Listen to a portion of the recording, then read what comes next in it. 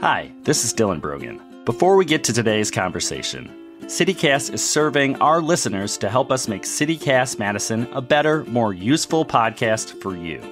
Please go to citycast.fm/survey and you'll be eligible to win a $250 Visa gift card.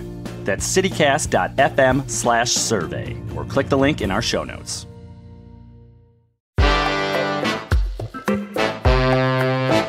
Today on CityCast Madison. An unpaid bill, parking ticket, or criminal offense can spiral into a big problem, especially when you don't even know it's on your record. Unresolved legal issues can prevent people from finding housing, getting a driver's license, or landing a job.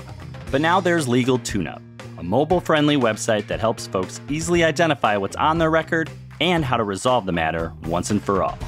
Today, Bianca Martin talks to Executive Director of Lyft Wisconsin, Erica Nelson, about how it works. It's Wednesday, May 31st, and here's what Madison's talking about.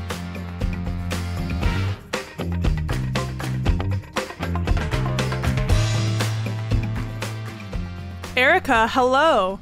Hi. Nice to be here today. Yes. Let's talk about Lyft Wisconsin. So Lyft being Legal Interventions for Transforming Wisconsin. And you have this website called Legal TuneUp, and it's connecting folks to legal resources across the board and their records. Can you talk about how that tool works? The work of Lyft and Legal TuneUp is around helping people have greater agency to address their civil legal justice issues, like an expungement, like your record on CCAP, like a prior housing eviction, like a suspended driver's license from a fine or a fee. The tool is a web-based tool that allows individuals to sort of put in their name and their birth date and pull up from databases to see whether your driver's license has been suspended or whether there's something on your record that you didn't know that is actually preventing you from getting a job. And then begin to address it through step-by-step questions and an approach that allows you to do it yourself. Because a lot of it is that low-income folks in particular don't have access to an attorney or to civil legal aid. And this is a way to create greater access for folks. Absolutely. And I tried it out. And it seems pretty straight. Oh, you did? Yeah, I did. I did. It seems pretty straightforward. So it sounds like it's designed for individuals to be able to access their own records really easily, if I'm hearing that correctly. Or is it? Yeah. So that's great that you checks out. It's designed both for individuals and for service providers to assist people in overcoming some of these challenges. Yeah. And so I saw it shows your court criminal records, court eviction records, your arrests, and these are all things, like you said, could be accessed from landlords or employers. Yep. Why is it so hard for individuals to really know what's going on and be able to have agency without a tool like this before this tool was here? Well, I think, one, for a lot of us, it's intimidating, it's overwhelming, it's complicated. There's a lot of forms, there's a lot of rules, there's complicated chronology. And in particular for folks of color, the legal system hasn't been a champion. And there's a lot of mistrust and with the legal system. So I think that a tool like Legal TuneUp is necessary because we want to give folks access to justice. And you shouldn't just have access to justice if you can afford it. And these systems that are in play are very complicated and often need someone who's familiar with them and know how they operate. They're separate, so there's different administrations that are administrating your driver's license, looking at child support. The criminal justice system is an entirely different administrative system. Mm-hmm. And they're very hard to navigate. Yeah. And you pointed out there aren't that many lawyers in terms of how many folks can even afford a lawyer is pretty low. Yeah, there are not enough civil legal aid, civil justice lawyers out there. And the state of Wisconsin many folks may or may not know is sort of in this crisis of need for legal help, whether that's on the criminal side or on the civil side. So if you're in a rural place in the state of Wisconsin, it's actually really hard to get an attorney. And then the volume of folks that need attorneys is really high. I think the statistic for the state is that about 750,000 Wisconsinites face a civil legal issue on an annual basis. More than 500,000 of those folks will not have that issue resolved within the year because it's overwhelming, because it's complicated, because they may not even know they have it, for one. And then it's really hard to access assistance with it. I want to dig in a little bit about the fact that folks might not even know they have a record. I am new to the CCAP database, or the Wisconsin Circuit Court Records. I haven't had to engage with it, luckily, but many folks have, and maybe folks that they don't even know that they have a record in there. Can you unpack that for us a little bit?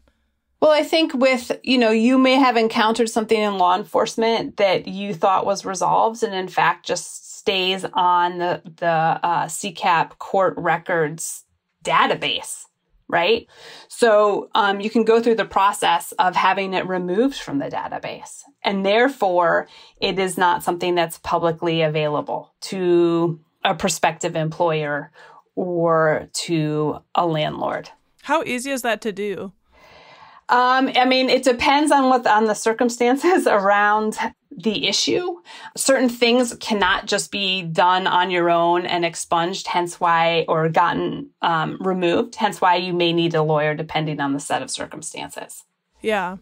And it's really true that our records follow us everywhere.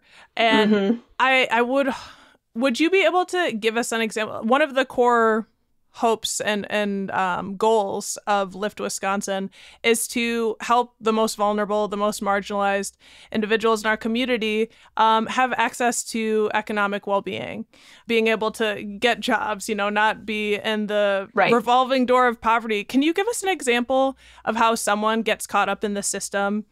Well, a really simple example that I think we don't think about is if you've got a parking ticket and you haven't paid the parking ticket because you can't afford to pay the parking ticket, that builds on itself. It compounds into further fees and fines for an unpaid ticket and then late fees. And then the next thing you know, as a consequence, because you haven't paid that ticket, you have a suspended driver's license. And having a driver's license is one of the most key factors in being employed in Dane County. And people are then faced with the choice. Do they drive without their license and risk being pulled over and having a greater fine or fee? Or do they not drive and therefore can't get to their job, can't drop their kids at childcare? And then it does become this revolving door of sort of a poverty trap where you can't, without more finances or more access to legal justice, you can't get ahead of it. So something as simple as a parking ticket or being pulled over for not having your seatbelt on, for example, can actually turn into something that becomes a big barrier. It's so true. It's the James Baldwin quote. Anyone who has ever struggled with poverty knows how extremely expensive it is to be poor. Yeah, exactly. And the system isn't looking at it from that perspective, right? I think that it actually costs us money to administer these fines and fees and then not get a return on the fine or the fee, right? We're just sort of it's a different way of keeping people down, and it may not be necessary.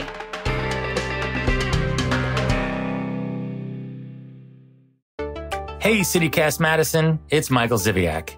While CityCast Madison works hard every day to connect you with the stories that matter most, I'm working in the background making sure that our listeners are connecting with the best that Madison has to offer. So what does that look like? It means meeting with the people who make Madison what it is. The business owners, the stakeholders, the decision makers. The Madisonians who book the concerts you enjoy, the exhibits you can't miss, and who open the new restaurants you have to try. If this sounds like you, let me help you get your message out to the city's best audience with an ad right here on the CityCast Madison podcast. Shoot me an email at ads@citycast.fm and let's connect. I wanted to talk about the fact that you authored the Race to Equity report 10 years ago. this year. Yeah. Groundbreaking, it shook our county, it shook the state, and it showed that Wisconsin had some of the worst outcomes for Black folks in the whole country. What's happened since that report came out? Obviously, this work that you're doing right now is directly addressing some of those disparities that you documented. Yeah. Thanks for asking. I think it's complicated to look back on the last decade since the report was released. And so I say that I think there's been progress made since the release. I think there's been a significant change in the approach in terms of people's thinking and outlook about racial equity. I think that we've prioritized it in all levels of our work as a community. And I think we're seeing differences. I think we're seeing changes. I think that from the school board to educational priorities to who we're hiring to who's managing or running or elected really has changed in the last decade. So that has been a positive. I also think that if you look at economically, up until the pandemic, up until COVID hit, we were seeing progress from a data perspective in a lot of the indicators that were in the original Race to Equity report.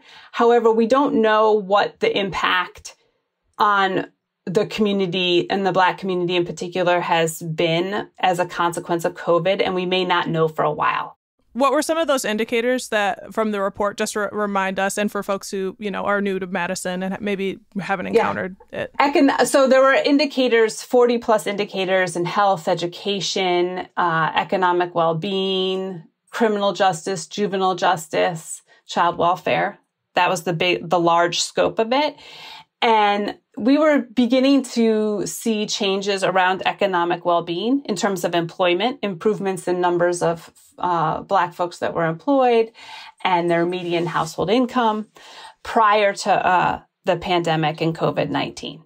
We are seeing a reduction in juvenile justice numbers. And the takeaway from that is it's possible to make progress. We are making progress on some of these numbers. And yet, we still have a lot of progress to be made with respect to those lowest income folks. And that was where our efforts need to be focused and targeted now, is on those furthest from opportunity, those that were sort of most marginalized, most disadvantaged. And that's where I think the next emphasis should be, is how do we reach those that are most economically vulnerable? Mm-hmm. And this is a practical tool, this website, to address that. Yeah. And, this is to begin to do that and to make it accessible and available and free to folks who are facing some of these, initial barriers. Well, hopefully someone picks up the torch and carries on the work of the Race to Equity report. You are in the trenches doing the work of getting, the everyday practicalities of how these systems are disadvantaging individuals and how we can help lower and change those racial disparities. Because it's maybe it shouldn't have been so shocking, but it really was a seismic shift in what people were talking about here locally. Well, Erica, thank you so much for telling us about this website and tool, and we'll be sure to link to all of those resources in our show note. Appreciate you joining us. Wonderful. Thank you so much for having me. It's been great. That was Erica Nelson, Executive Director of Lift Wisconsin, with CityCast Madison host Bianca Martin.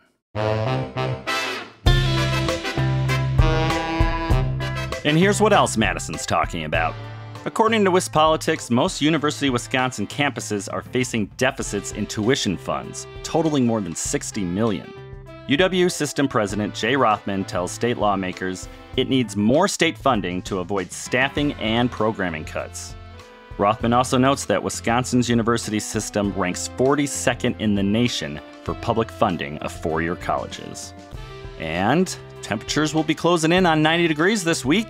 Madison area beaches opened for the season this past weekend, but some are already closed because of toxic blue-green algae blooms. The following beaches are currently closed and are not safe to swim in: Esther Beach, Maple Bluff Beach Park, Spring Harbor, Troll Beach in Stoughton, and Verona Fireman's Park. They'll reopen once bacteria levels go down. You can get the latest beach conditions on Public Health's website. We'll put a link in the show notes. That's all for today here on CityCast Madison. I'm Dylan Brogan, in for Bianca Martin. If you enjoyed the show, why not tell someone itching for a new podcast about us? No toxic blooms here. We'll be back tomorrow morning with more news from around the city. Stay cool.